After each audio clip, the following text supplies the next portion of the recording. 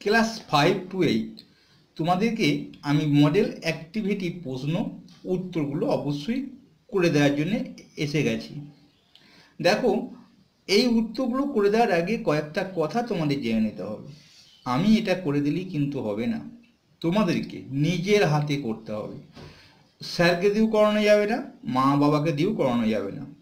শুধু মা বাবাকে দিয়ে কোনটুকু করানো যেতে পারে জানো? এই যে আমরা এই জায়গাটা দেখতে পাচ্ছি, প্রথমে আমাদের তো একটা খাতা নিতে হবে প্রত্যেকটা বিষয়ের জন্য আলাদা, আর মার্জিন দিতে হবে। মার্জিনটা কেন দেয় সেটা আমরা অবশ্যই জানি, যে স্যারদের নম্বর দেওয়া, স্যারদের কিছু লেখার ওই জায়গাটা হয়তো সুবিধা থাকে। চলো আমরা দেখে নিই যে কি করতে হবে। প্রথমে বিদ্যালয়ের নাম সুন্দর করে লিখতে হবে, আমার লেখা কিন্তু একদম ভালো নয়। তারপর তোমার নাম সুন্দর করে লিখতে হবে, তারপরে শ্রেণী লিখতে হবে, রোল লিখতে হবে, বিভাগ লিখতে হবে। বিষয়টা নিচে লিখবে। কেন লিখবে? বিষয় কি বিষয় হবে সেটা নিচে লিখবে, কারণ তার তলায় লেখা আছে দেখো, মডেল অ্যাক্টিভিটির উত্তরপত্র। তার মানে বিষয় যদি গণিত দাও, তা গণিত মডেল অ্যাক্টিভিটির উত্তরপত্র, এটা পরপর সাজানো হয়ে গেল। তাহলে এটা আমার উত্তরপত্র। তাহলে মনে রাখতে হবে, এখানে প্রশ্নটা না লিখলেও হবে, কারণ স্যারদের কাছে অবশ্যই একটা প্রশ্ন এরকম থাকে। তা তোমাদের উত্তরটা নিয়ে কিন্তু ব্যাপার, তাই প্রশ্নগুলো যতটা সম্ভব এড়িয়ে যাবে। যেটুকু না লিখলে মানে অঙ্ক হয়তো দেখা যাচ্ছে এখানে অঙ্ক প্রশ্নটা রয়েছে, এখানে আমি এতটা প্রশ্ন লিখতে যাব না। স্যারের কাছে আছে, অঙ্কটাকে শুরু করবে, অঙ্কটাকে এমনভাবে শুরু করবে রাফ ব্যবহার না করাই ভালো, কারণ অঙ্কের মধ্যে যতটা পারবে বুঝিয়ে দেওয়াটাই বেস্ট। এটাই কিন্তু অ্যাক্টিভিটির ক্ষেত্রে এগুলো মানে ভালো হয়।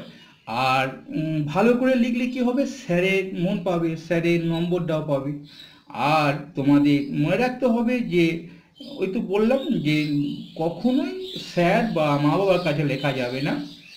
আর অন্য বিষয়ে যখন লিখবে তখন অনেকটা বেশি বেশি লিখতে হবে। ভূগোল, ইতিহাস কম করে লিখলে হবে না, যেহেতু এখানে প্রশ্নে নম্বর দেয়া নেই। কারণ মানে এই মডেল অ্যাক্টিভিটি মডেলে কিন্তু নম্বর তেমন দেয়া থাকে না, মানে 99% জায়গায় নম্বর দেয়া থাকে না, কারণ এইগুলো বুঝে নিতে হয় যে আমাদের যথেষ্ট বেশি লিখতে হবে, অনেক অনেক বেশি লিখতে হবে। আর একটা কি না, মানে কাটাকুটি কাটাকুটি একদম করার চেষ্টা করবে না, কারণ কাটাকুটি করলে হয়তো মানে এই নম্বর কমে যেতে পারে।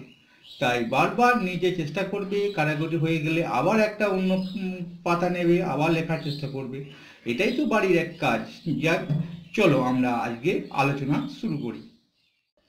আজকের আলোচনার বিষয় হচ্ছে সপ্তম শ্রেণীর গণিত।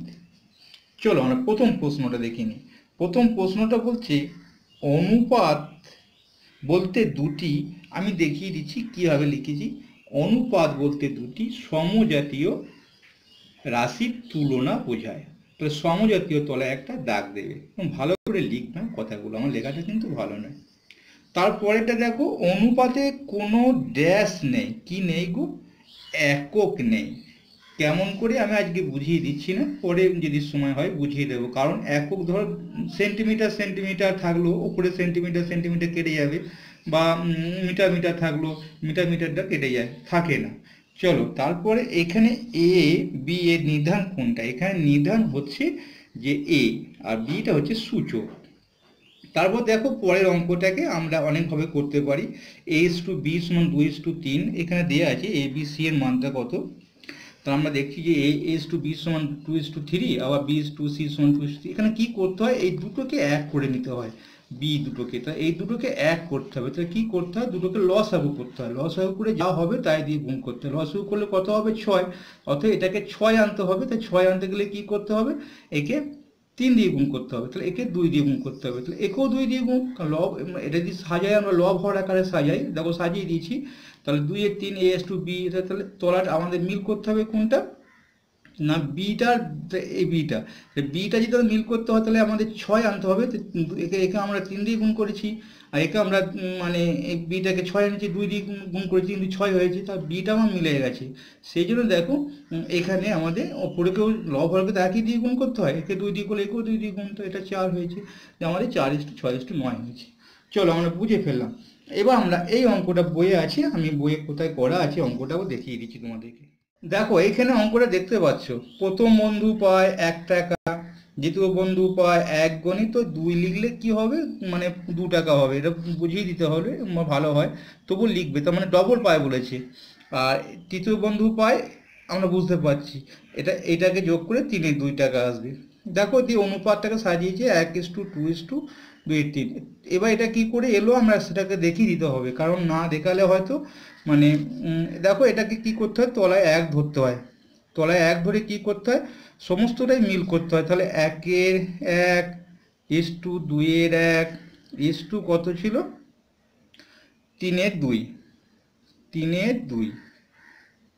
এবার আমরা তলায় যদি মিল করতে চাই তাহলে লসাগু করলে 2 আসবে, সবাইকে 2 আনতে হবে, কারণ তাহলে একে 2 আনতে গেলে 2 দিয়ে গুণ, একেও 2 দিয়ে গুণ, তাহলে হরকে একই দিয়ে গুণ করতে হয় 2, এটাকেও 2 দিয়ে, তাহলে কত হলো 2-1-2:4, তার 2-এর 2, 4-এর 2, 3-এর 2, তলায় সব 2 চলে গেল, 3:4, আমাদের 2:4:3, তাহলে এইটা এসে গেছে। এইভাবে এটাকে করে দেখাবে, দিয়ে এটাকে নিয়ে যাবে, বাদ বাকিগুলো সব একই আছে, এইভাবে লিখে দেবে। মানে এটা কি করেছো, এটাকে আমাদের এটাকে না, হ্যাঁ এটাকে এরকম করতেও পারো, কোনো অসুবিধা নেই, বা একবারে নয় লিখে দিতে পারো, এই লাইনটা না করে এটাও লিখে দিতে পারো, তাহলে অঙ্কটা আমাদের কমপ্লিট হয়ে যাবে, একদম সঠিক হয়ে যাবে।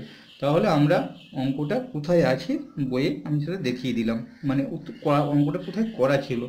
যাই হোক, মোটামুটি তাহলে তোমাদের প্রশ্নটা আমি রেডি করে, মানে উত্তরপত্রটা আমি রেডি করে দিলাম, কেমন করে লিখতে হবে তোমরা ঠিক মনোযোগ দিয়ে এটাকে করে ফেলবে। ভালো লাগলে অবশ্যই লাইক